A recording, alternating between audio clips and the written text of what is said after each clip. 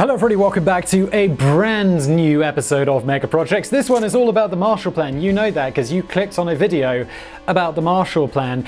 And I know this is a channel called Mega Projects, and I realized we're like really stretching what is possible as a mega project, but in a way, this absolutely was. I know you probably think, oh, it's about engineering, but it's not always. Mega projects come in all flavors. This one was actually suggested by Ollie, the writer on this channel. I was like, Ollie, go for it. Let your creative spirit fly. So here we are, the Marshall Plan. Let's do it. But before we do, this video is brought to you by Finimize. Mega Projects viewers can test a 7-day free trial with Finimize, a premier financial app that helps you invest with confidence. More on them in a bit.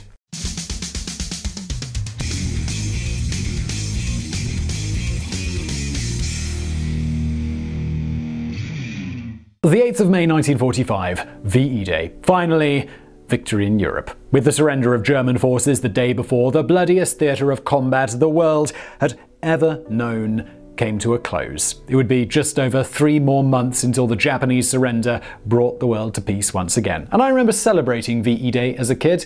It was kind of fun, and you get to remember a little bit of history. Indeed, I have celebrated VE Day. I was an extra, this is off topic, in the original Captain America movie, and I was dressed up as a policeman celebrating VE Day in Trafalgar Square. That was weird. The scale of the devastation across Europe only became fully apparent once the fighting ceased. The continent lay in ruin, countries ravaged after 6 years of war. For the victors, a weary sense of triumph. But it would be a stretch to call anybody a winner. Europe was a broken, bankrupt continent on the verge of collapse. Something of gargantuan proportions would be needed to assist it. And that program came to be known as the Marshall Plan. The carnage of World War II left a very different global landscape. An estimated 60 million people had died, 25 million of those within the Soviet Union alone. The great cities of Europe lay in ruin, with untold millions now homeless. Heavy industry had been decimated on both sides, and rebuilding it would be the key to reconstruction of the continent. The true effects of the United States' Marshall Plan are still debated more than ever in the modern era, but unquestionably, Europe before the plan and the one after was a very different place. I'm going to go into the plan and its various sections later on in this video, but let's start with a bit of a quick overview. The Marshall Plan ran from 1948 to 1951, though a similar style of plan also ran between 1951 and 1961 and involved 16 different nations who roughly received aid on a per capita basis. The goal of the plan was essentially to rebuild Europe by reconstructing its shattered industry, modernizing its methods, and increasing trade. It was not quite as simple as just writing a series of checks. Never is. We'll come to that a bit later. Now, the plan was originally the European Recovery Plan, but eventually it was named after the United States Secretary of State George Marshall, who had played a pivotal role in its implementation. Marshall would go on to be named Times Person of the Year in 1948, by the way. No doubt having the largest economic recovery plan in history named after you didn't hurt his cause.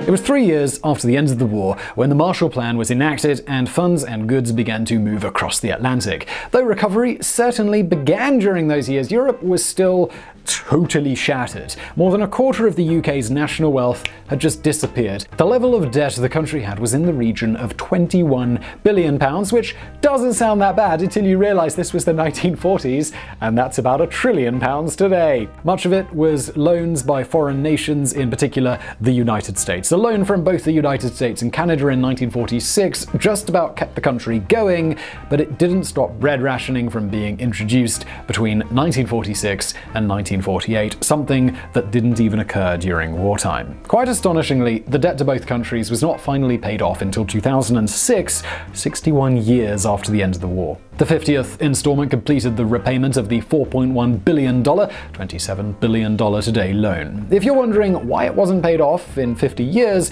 it was because Britain was allowed to defer payments for specific years pretty much whenever it wanted, something that it did 6 times. Nice friendly Americans and Canadians there, be like, don't worry guys, you pay off your debt when you like.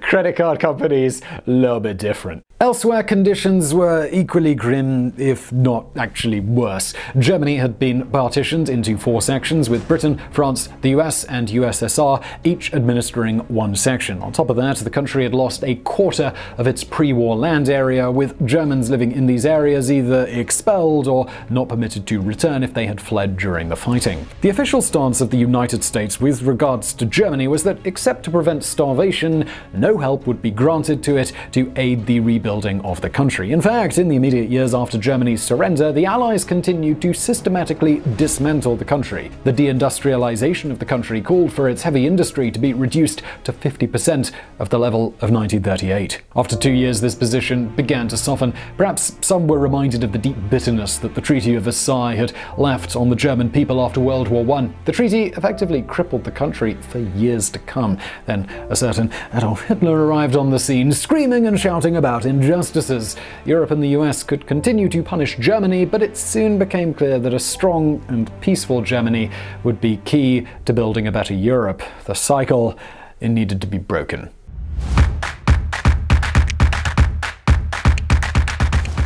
The plan was initially drafted by the participating European states on the 5th of June 1947, but was not signed by President Truman until the following year on April the 3rd. Now, it initially granted $5 billion, $54 billion today, in aid to 16 European countries, but this was also followed by $17 billion, $183 billion today in economic and technical assistance. The 2 biggest recipients were the UK and France, with $3.2 billion, $34.5 billion today, and $2.2 billion, $23.7 billion today. Holland, West Germany, and Italy were the 3 countries whose aid surpassed $1 billion, $10 billion today. The biggest priorities of the plan were to increase European industrial output and to free up trade in and out of the continent. If I was to suggest a rather more clandestine but very more obvious purpose, it was also implemented to prevent the spread of communism in Europe and to cement American power in the region. I mean, make no mistake about it, the Marshall Plan brought much needed aid,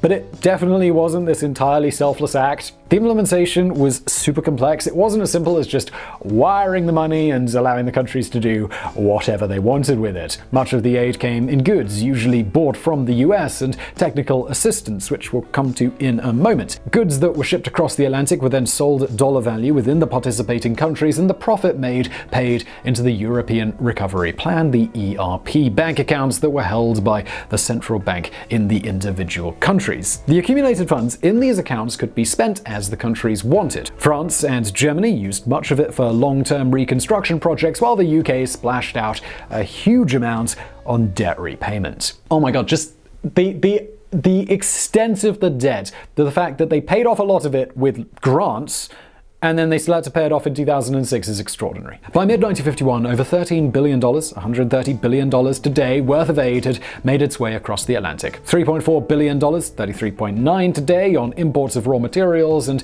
semi-manufactured products, $3.2 billion, $31 billion today on food, feed, and fertilizer, $1.9 billion, $18.9 billion today on machines, vehicles, and equipment, and $1.6 billion, $15.9 billion today on fuel. And I know some of you in the comments are going to be, Simon, we don't need to know every present day value. And I'm like, yeah, you do, because it really gives you a true idea of the scale. Counterpart funds, which were funds provided in the local currency, also played a key role in the recovery. These were often used to provide loans for private businesses, with the stipulation that 60% of total funds be spent on industry. In 1949 and 1950, 40% of West Germany's investments in its expanding coal industry came from these funds. Once a business repaid its debt, that money would be used for another business, and so on, with the small amounts of interest steadily building up over time. This was a system that provided the backbone to the German recovery, and it is still in use today. While others rattled through their funds, German politicians made a concerted effort to continuously recycle theirs. The pot of money was worth 10 billion Deutschmarks in 1971 and had grown to 23 billion Deutschmarks in 1997. By the end of 1995, a total of 140 billion Deutschmarks had been used for private loans in Germany, and we wonder why they've done rather well for themselves. Another key aspect of the Marshall Plan was the technical assistance assistance program. Not only did governments want their industries rebuilt,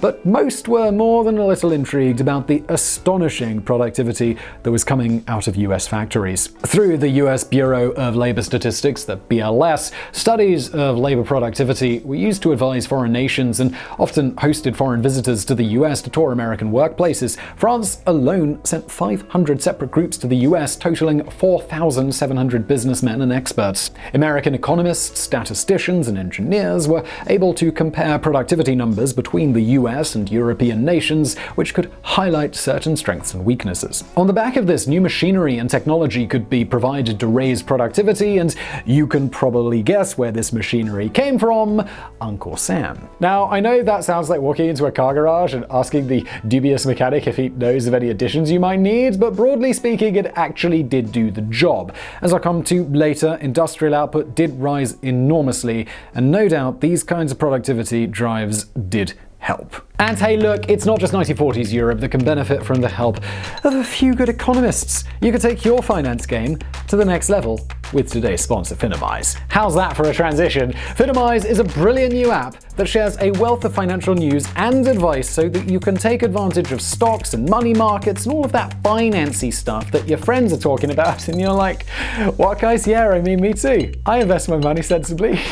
What? Now maybe you're thinking, Simon, I studied art history in school. I don't know how to read my own checkbook. Who has a checkbook anymore? I don't know how to read my own bank statements. Whatever. No problem. Finimize wants to be your own financial advisor, and it's giving you all the tools you need to invest confidently and intelligently. All its news and advice is written in plain English, using words that regular people like you and I can understand. Personally, I like the daily brief. Like a lot of you guys, I'm pretty busy making, like 4,000 videos a day, and I don't always have the time to track every little bit of market movement. Finimize does that for me. Quick little daily section, and it's available as a text article, or if you don't like reading, just listen to the audio form. They've got that as well. It's fantastic. It's also got these cool plus 100 packs that offer in-depth profiles on companies and industries that you can study before making an investment decision, plus premium insights that break down market opportunities as they happen. You guys can get 7 days for free and 20% off the cost of the premium yearly subscription by clicking the link down below in the description. And that 7-day trial is completely free. Cancel at any time and you won't be charged. So if your money isn't working for you and you want to change that, or if you want to give yourself a crash course in finance and investing, and you should, check out our friends at Finimize, and let's get back to the Marshall Plan.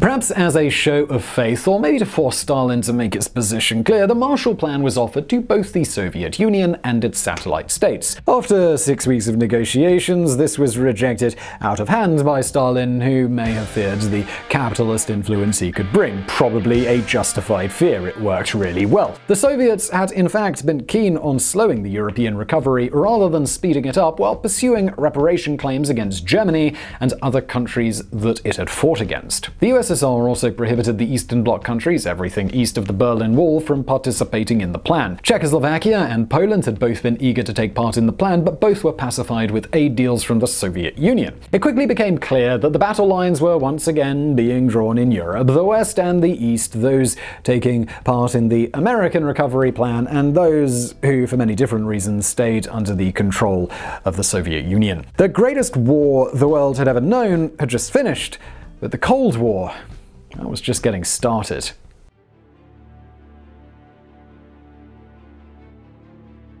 70 years later, this is a question that is still keenly debated. Some claim that Europe was already well on its way to recovery after the war, while others believe that the Marshall Plan was the cornerstone to it all. The 4 years between 1948 and 1952 saw the biggest growth Europe had ever seen.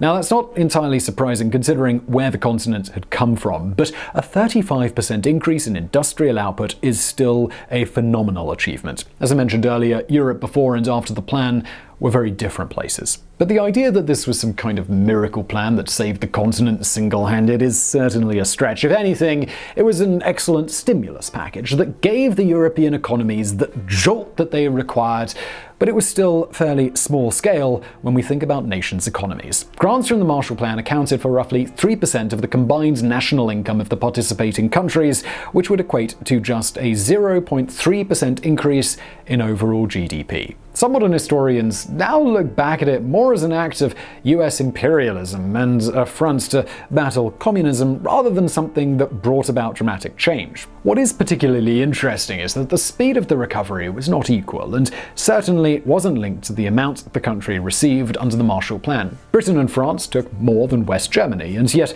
recovery was significantly slower. Former US Chairman of the Federal Reserve Bank, Alan Greenspan, wrote that Europe's recovery had more to do with Germany's economic policies of trade and slow, steady rebuilding than with the Marshall Plan.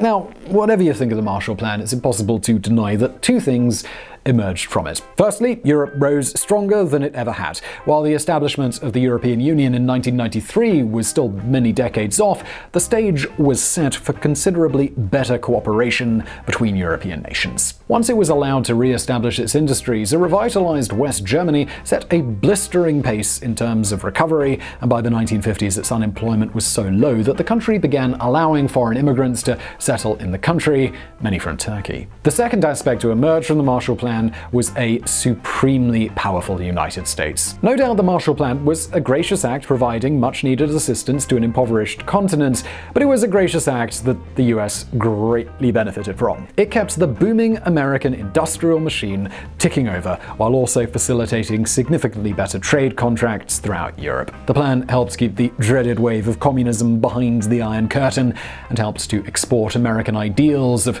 freedom and democracy to Europe. So I really hope you enjoyed that video. I think after doing this video, whatever you think about it, we can all agree the Marshall Plan is certainly a mega project. If you've got a suggestion for a future video, please do leave it in the comments below. And as always, check out our fantastic sponsor Finimize, and I'll see you next time.